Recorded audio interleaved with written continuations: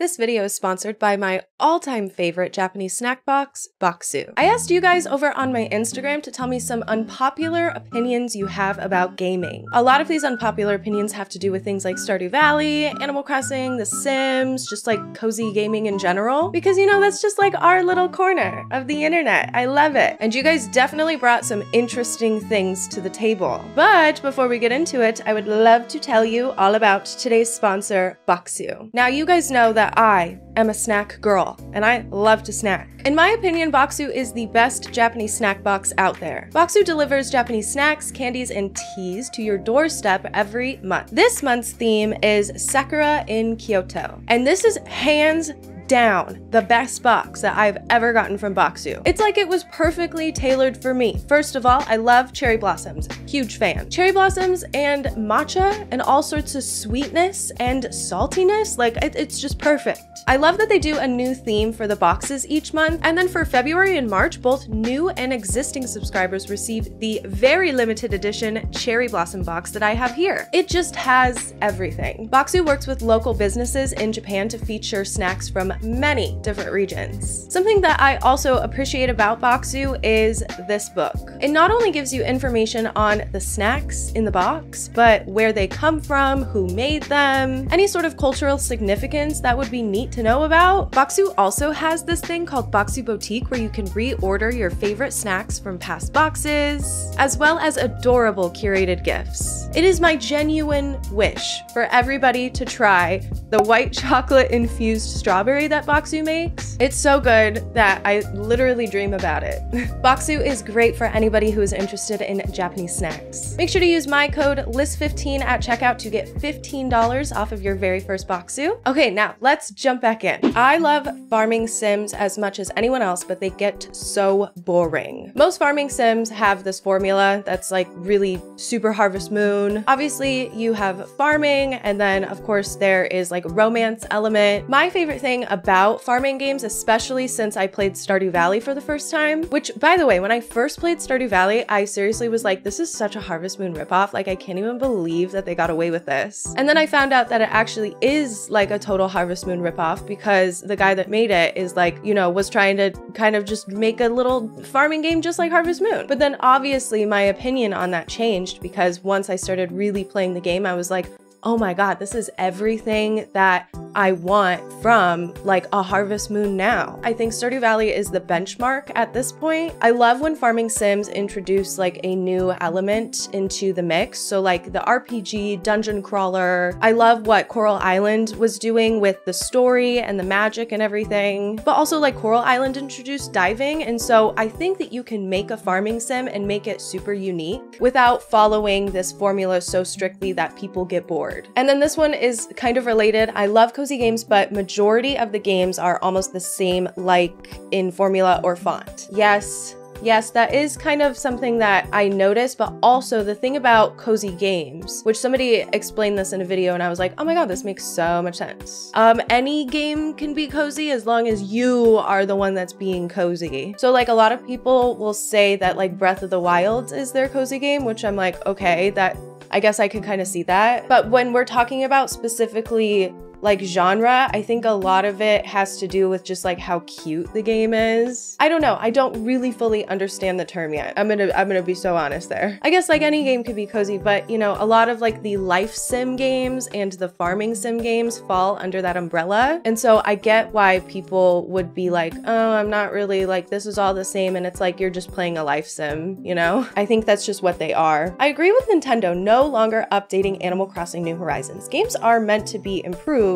not perfect. Yeah, I think with Animal Crossing New Horizons, I'm done. Like, that's it. That's all I wanted to see from the game. People discredit Animal Crossing New Horizons a lot because when we played it on launch, obviously we didn't have a lot of the content that we have now. After the 2.0 update, I am really satisfied with the game. I don't feel like I need anything else out of it. My opinion is that it should have been like that on launch, but I guess it was cool that it was a little bit more spaced out, I guess. So yeah, I would totally agree that Animal Crossing New Horizons, this is what the game is. It obviously innovated the title like so much because Animal Crossing New Horizons is so different than the other mainline games with how how you play, okay, like furniture outside, terraforming. Like it genuinely did so much to change Animal Crossing, and I'm excited to see what they do with the next game. Animal Crossing videos are boring by now. I wish creators would make videos of New Leaf, TBH. I think there's tons of creators that are making the more like retro content. Oh god, New Leaf is not retro. Is it? Oh my god, no. But like, okay, this isn't New Leaf. I actually don't know if she does New Leaf, but K Daisy does like the GameCube saves where she'll buy GameCube storage cartridges,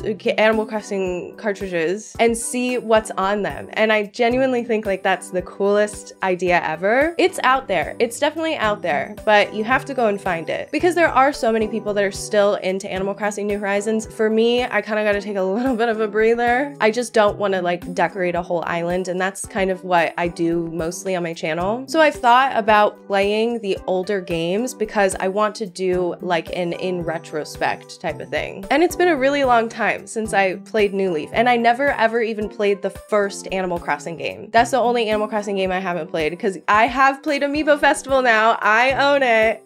I can't wait to talk about that. Here's another Animal Crossing one. I will always love New Horizons, but I just wish I saw more indie gaming content, Night in the Woods, etc. Like I said, you guys, it's out there. I promise, it's totally out there. One of my major goals for this next year is to play 2 games that are new to me each month. Excluding the month that Tears of the Kingdom comes out, I am totally preoccupied. That's all I'm doing. So it'll just be 1 game. And probably when Pikmin 4 comes out. But I think it's really cool to see other creators branch out and play other games or introduce other hobbies to their channel. Because for the most part, when I start watching somebody and I am subscribing to somebody, it's because I like them and I just want to see them succeed and I want to see everything that they're interested in. And not everybody is interested in indie games. Sims 4 is hard for me to get into. The controls are difficult. Yes, I am a lifetime simmer, okay? I've been playing Sims since my whole life. And something that is so interesting to me, when The Sims pays like huge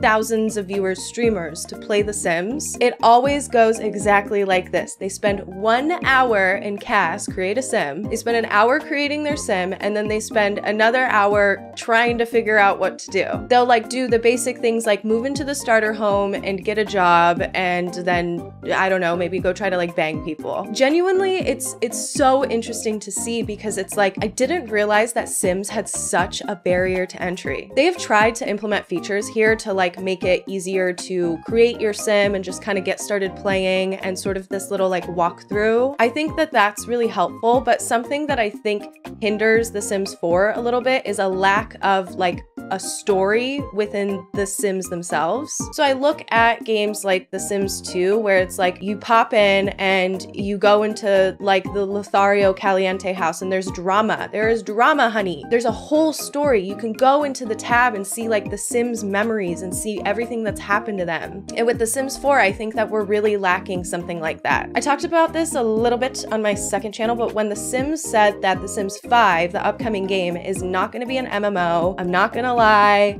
I was a little disappointed. I look at games like GTA 5, so like GTA roleplay, no pixel, and I'm like, dude, The Sims would be perfect for that. Like imagine creating a sim and then being able to like plop it into a server. I would love to be able to do that. So when they said that it's not going to be an MMO experience, I was like, okay, that's interesting, but I'm really hoping, and I think that they mentioned something about this, being able to like create a server and play The Sims with your friends. If we could have like some sort of like GTA roleplay style streams for The Sims 5, that would be so freaking cool. And I think it would be so much easier for a lot of people to get into. Let me know if you're not a simmer, like what is there something stopping you? Because I'm so curious about that, because for me it comes natural because it's like been a game that I've played forever. Similar to how I feel about Stardew Valley, I'm like, it's a little hard to get into if you didn't play like the Harvest Moons growing up. But if you did, you're gonna pick up Stardew Valley and know what to do immediately. You know what I mean? Here's another Sims 4. Alpha CC is very cute. I used to be an Alpha CC simmer, okay? All of my Sims were like BBL, Kardashian, Facetune-ified. They were all sexy Alpha Sims. They all looked so good. All of my Sims, my Sim would be like cooking in the kitchen and it's like she looks like she's ready for the club. I used to be an Alpha CC simmer and I switched to Maxis Match, even though I don't really think the Maxis style is like that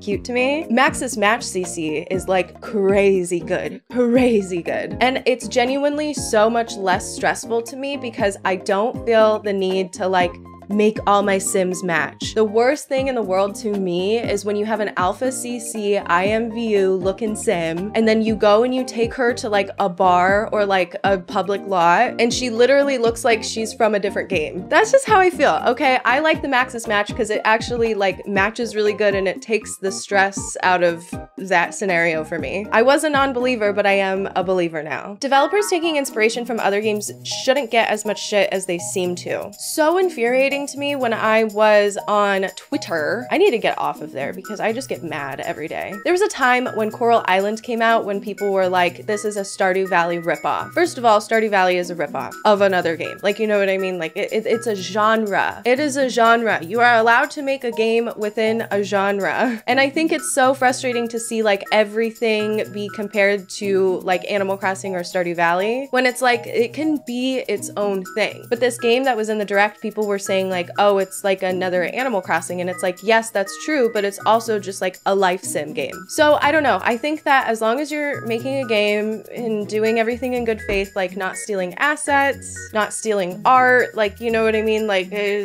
characters, premise, like you can make a farming game and it's not a Stardew ripoff, I promise. I hate how hypercritical folks have become about games that simply aren't their cup of tea. I noticed this, okay? My favorite thing, I tweeted about this. The day after the Direct is so funny, the Nintendo Direct, because there's always gonna be like these podcasts or people are gonna start putting their think pieces out and then I get to go and read them about the Nintendo Direct. And more often than not, I see so many people shitting on, here's an example, the dress up game that was in the Nintendo Direct. Like, okay, let the girls have their thing. If it's not your thing, I don't feel like you need to shit on it because there's so many games that aren't my thing, but like, I'm not gonna be like, oh my god, you play da-da-da. I think that attitude is a little annoying. I love the idea of Stardew, but the pixelation doesn't work for me, which is why I like Coral Island. Art style is so important. And like me as a non-artist, I almost said I'm an artist, I'm literally not. Me as a non-artist, I guess I don't think about this that much, but when I do, it's like extremely profound to me. There are games that I will not play simply because I do not enjoy the art style. Pixel art games is just not attractive to some people. The retro style is not attractive to some people. For me, it's when things look like a buttery mobile game. That's why I felt like I wasn't that interested in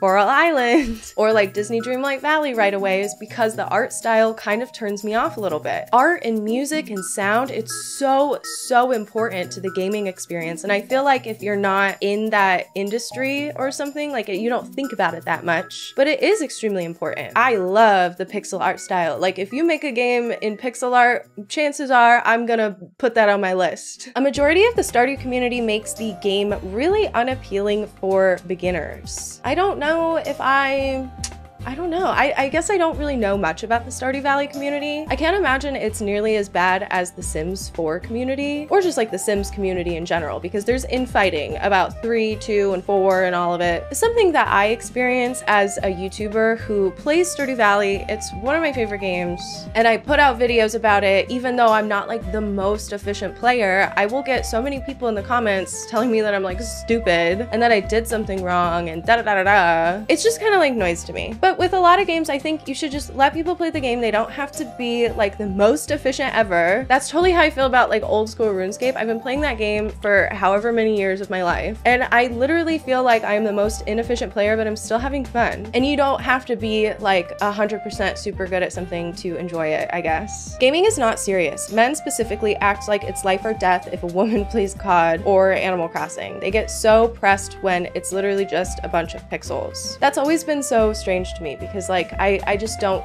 think that games necessarily have to be like categorized by like girl game or boy game. But there's always gonna be like that really, really toxic corner of the internet, and you just kind of have to let it roll.